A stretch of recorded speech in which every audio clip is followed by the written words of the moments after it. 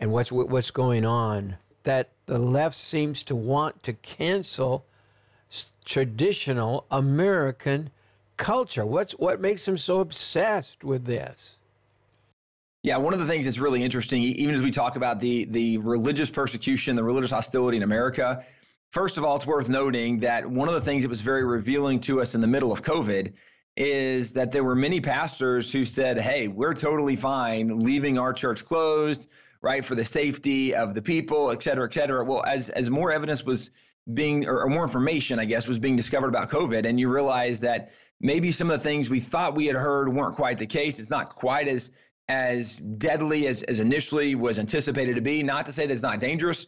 We all know people that have been impacted and been affected by it. But for example, if you are 50 years or younger, you are more likely to be murdered than you are to die of COVID.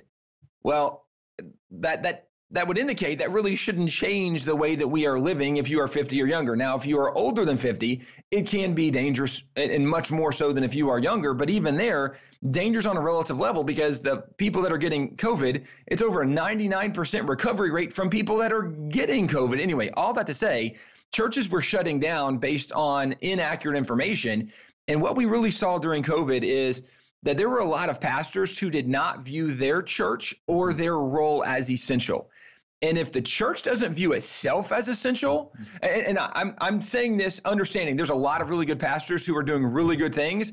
I'm not trying to throw those pastors under the bus, but I can go by name some big name churches and pastors who, before anybody even knew what was happening, they said, we're going to close for a year, maybe 2 years. We're just going to close down our doors. Well, the Bible talks about don't forsake the assembling together of the brethren, right? So there's a reason God said, hey, I made you relational beings. It's healthy for you to spend time with other human beings. That is healthy for you. We know as people have been isolated, the rates of depression, the rates of domestic violence and alcoholism, a lot of other problems have come if people have been more isolated. But if the church does not see themselves as essential, then it doesn't make sense the rest of the culture would see themselves essential. Now, this comes to even the canceling idea, is the church has made itself fairly easy to cancel in a lot of ways, because in many situations, the church does not view themselves essential. So why should the culture view us as essential if we don't see ourselves as essential? If we don't think it's essential to assemble together with the brethren every weekend, well, then why would the rest of the culture think it's essential? And I think part of what we are seeing is a reflection of the inactivity and unresponsiveness of Christians to stand up for Christian values and beliefs that are very clearly biblical. With that being said, we also have lived in a world where Christians have allowed the left and very secular left to define words, to define terms and standards, where now the left is saying that if you are tolerant, it means you embrace every behavior they have. And if you don't support them, if you don't promote their behavior, then you're intolerant. And that means you're hateful, you're racist, you're bigoted, and therefore you should be canceled. I remember not too long ago, like a couple of decades ago, when sometimes the most loving thing you could do for a family member was tell them, hey, I don't think that's a good decision. I don't think the choices you're making are going to be beneficial for you. And this should be very simplistic, big picture, because if we knew someone was struggling with an eating disorder, if someone was bulimic or anorexic, we would never say, well, you should, whatever they think about themselves, you should encourage that because we want to promote their self-image.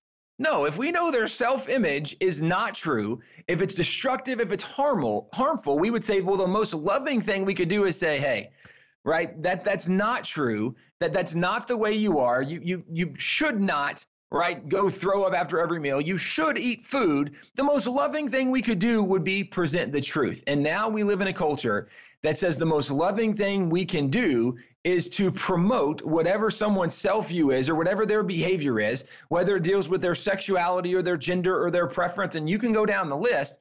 That's the problem is that's not what love actually is. It's not the way love works. That's not the way God has called us to live. And that's not true.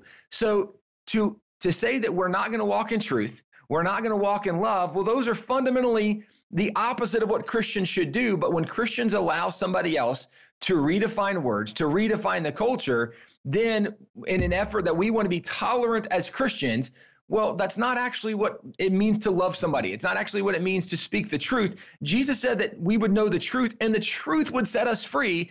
And Christians now are even scared to speak the truth. So this is part of why we are seeing cancel culture, because Christians did not stand up at the beginning, because Christians did not view themselves as essential. And this is just the outgrowth, right? That the rock was dropped in the water. This is the ripple effects going out from what we have seen of the inactivity of Christians, from the lack of involvement of Christians.